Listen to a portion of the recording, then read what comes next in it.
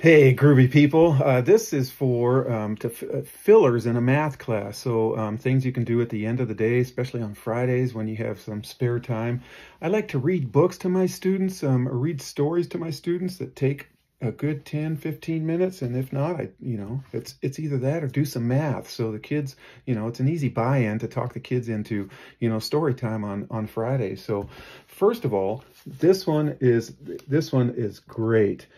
Cartesian cartoons. It is awesome. It's a great filler for after tests. So what they do is they got to know how to graph, but it gives you some graph paper to run off for the student. So here's some graph paper here, and then it starts off with easy ones. So what they're doing is they're just graphing the ordered pairs, and it creates a picture for Ben Franklin's Folly. I'll show you that in a little bit. And they get progressively more challenging. Here's a more challenging one right here. So so it tells you when to stop connecting the dots. So you connect one dot to the next, and then it says line stops or line ends. Yeah, line ends. Then you pick up and you start again. And I insist that kids have to use a straight edge. And and this is like extra credit on a test. These are all extra credit on a test, like 5 points or whatever. You make it whatever you want. And the better looking, the more extra credit that they'll get on that. So it's a good filler. You know those kids that they get done with the test in 10 minutes and you have 40 minutes left to do. So you have them do something. So here's something right here. So here's what they look like. So they get progressively harder. There's the Ben Franklin Folly, the kite right there.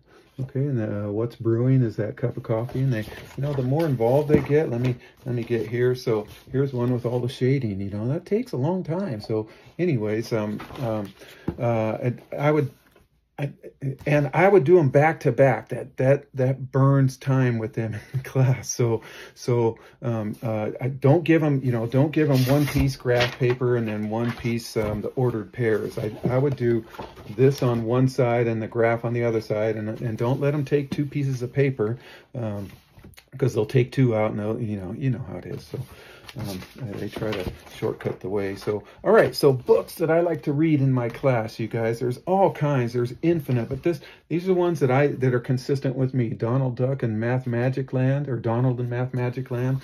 That's a pretty good one. It's just on cartoons and stuff, and you can go as long as you want and far as you want in that. Here's another one, you guys, Circumference in the First Round Table.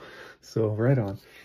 Here's another one, One Grain of Rice. This is a good one where they got a rich person who hoards all the rice, and so everybody's doesn't have rice to eat. And so this young lady goes in and she makes a deal with him and says, I'll do all this work for you if you give me 1 grain of rice, and then I'll come back tomorrow and you give me 2 grains of rice. And then the next day is 4 grains of rice, and then 8 grains of rice, and then double. And so as she outsmarts him, she ends up getting over 1 million grains of rice and outsmarts him for doing, the next chore. So here's another one here, the librarian who measured the earth. That's a great one right there. This one's a pretty bomb one right here. The Math Curse. They're great. The kids love it, and it's either that or work on some math. And this is a good buy-in. And so it's quiet, the last 15, 20 minutes in math class. Here's one of my favorites. This is for 3rd and 4th grade. But I read it to my high school kids because it's good, and it talks about 1 million kids and a million stars. What would that do? And a million goldfish. What would that do? And it talks about if you stacked 1 million kids, how tall would they go? They go up higher than the highest airplanes can fly, it says in there. So, and then it does 1 billion. And if you counted from 1 to 1 billion, how long would that take? I forgot what it takes. Let's see if I can find it really fast. So,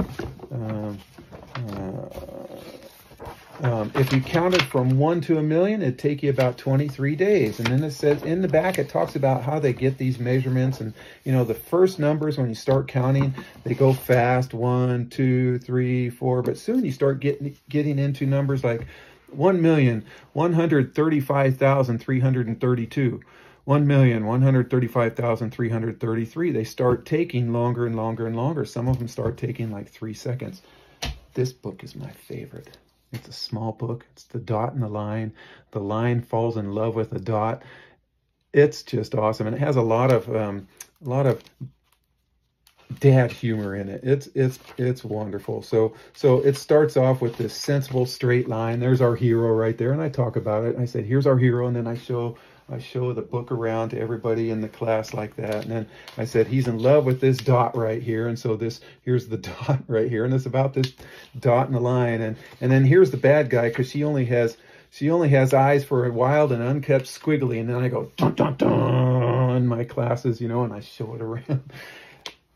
Smiles all the way around right off the bat. And so it talks about them being everywhere together, frolicking and dancing and laughing, and it says, and Lord knows what else. And so and then it says, he's so gay and free. And I talk about, in 1963, when this book was made, gay had a different meaning. And so he's so gay and free, so happy and free. That's what that means. And they all get it. They all buy into it with huge smiles. And then they talk about how the line gets completely on edge. And so get it, he's on the edge of the paper. It's awesome. And there's his worried friends had noticed how terribly thin and drawn he had become. It's just good, silly humor like that. So, and here's her measurements. He can only imagine her. She's so perfect, and top, side, bottom, all 36. This one's my favorite right here. All right, you guys, I hope that helps, and take care.